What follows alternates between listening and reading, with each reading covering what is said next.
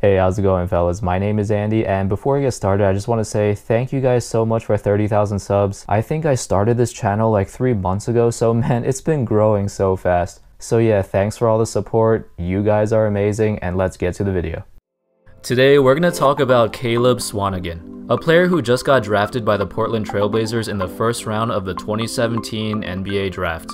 We've all heard of the story about NBA star Jimmy Butler. He grew up without a father, and his mom kicked him out of the house when he was just a teenager, and he ended up being homeless until another family took him in. For Caleb Swanigan, the situation was much worse. While he did grow up with 2 parents, his father, Carl Swanigan Sr., was a terrible influence throughout his life. He was a cocaine addict and suffered from obesity problems. Caleb's mother, Tanya, spent most of her life raising 6 children, including him. This led to a lot of instability within his own household. It was difficult for his father to hold a steady job with his cocaine addiction, and their family in general had money problems. During his childhood, Caleb bounced back and forth between Indiana and Utah while living in many different housing situations, including some homeless shelters.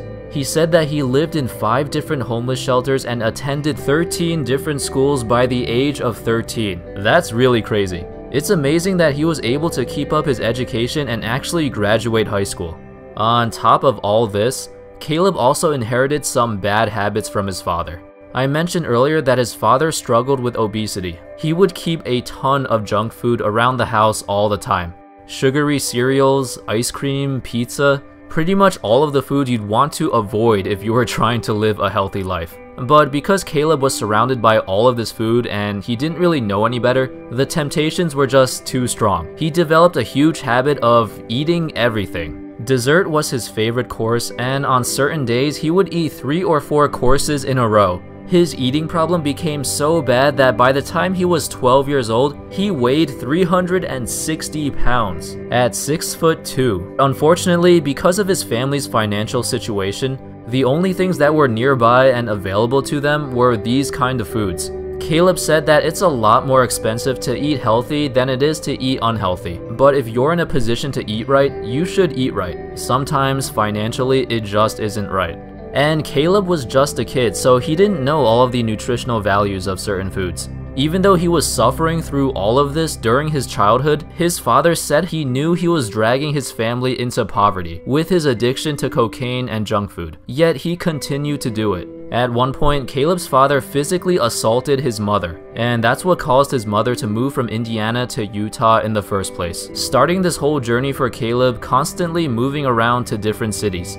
Eventually, Caleb's life would slowly start to turn around. Near the end of 7th grade, his older brother, Carl Jr., called his former AAU basketball coach, Roosevelt Barnes, who's now working as a sports agent. Carl Jr. wanted Caleb to live with Barnes in Indiana for a while, because his life has been falling apart. And Carl Jr. didn't want him to continue moving around with his mom and gaining even more weight. Barnes accepted to take him in as long as he can adopt him, and Caleb's family was fine with that, and that worked out pretty well. He adopted Caleb in the summer before he entered 8th grade, and this was the first time in Caleb's life that he felt secure about his living situation. Barnes would train and work out with him to help him get into better shape to play sports, but most importantly, he fixed Caleb's eating habits. By the time he entered high school in 2011, Caleb was ready to play basketball, and he had one goal in mind: to help Homestead High School win a state championship. And that's exactly what he did. In Caleb's junior year, he led the school to their first ever state championship.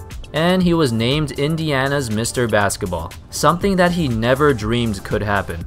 But even through these good times and his life turning around, Caleb was struck with some unfortunate news. In 2013, when he was still a sophomore in high school, his dad has been struggling with diabetes and ended up passing away. And even though his dad never had a great influence on his life, Caleb still appreciated him and dropped by multiple times at his nursery home before his death. With his good grades and taking some extra classes, Caleb was able to graduate high school in 3 years. Additionally, he saw a huge transformation with his body, dropping over 100 pounds in 3 years, and ended up graduating high school with a weight of 260 pounds, which was amazing for him. His weight loss journey was even more impressive than what he did on the basketball court, and Barnes was the person motivating him along the way. Around this time, Caleb was getting a ton of scholarship offers from top-tier colleges like Kentucky, Duke, Arizona, and Michigan State. But he ultimately decided to stay in Indiana and play for Purdue University, the same school that Barnes played at. And because Purdue had 2 7-foot centers already, so that allowed Caleb to play power forward. At Purdue, Caleb actually wore the number 50 on his jersey to honor his late father, which shows that despite what he's been through, he still deeply respects him. He had a great 2 years in college, being named the Big Ten Player of the Year in 2017, first team All-American, and grabbing both the Pete Newell Big Man Award and the Lute Olson Award. He made drastic improvements between his first and second years in college, averaging over 18 points, 12 rebounds, and 3 assists per game as a sophomore. His jumper looked a lot better, and that's reflected in his percentages. Caleb also broke a bunch of records at Purdue, which includes total rebounds in a season and total double-doubles in a season. With his excellent 2 years in college, he eventually got drafted by the Portland Trail Blazers this year. And that's pretty much his entire story so far. But it's really cool to see how far he has progressed in his life. Living through that disastrous childhood, being homeless and moving to a dozen different cities, and being 360 pounds at 12 years old, Caleb overcame all of that. To think that this guy would eventually become an NBA player is insane, and his story should be an inspiration to everyone, showing that if they had an opportunity to change their life around, then they should take full advantage of it. Caleb did that, and now he's in the NBA, where his story is just beginning. Thanks for watching, everyone. Hope you enjoyed that story of Caleb Swanigan. If you did, don't forget to leave a like and subscribe, and stay tuned for more in the future.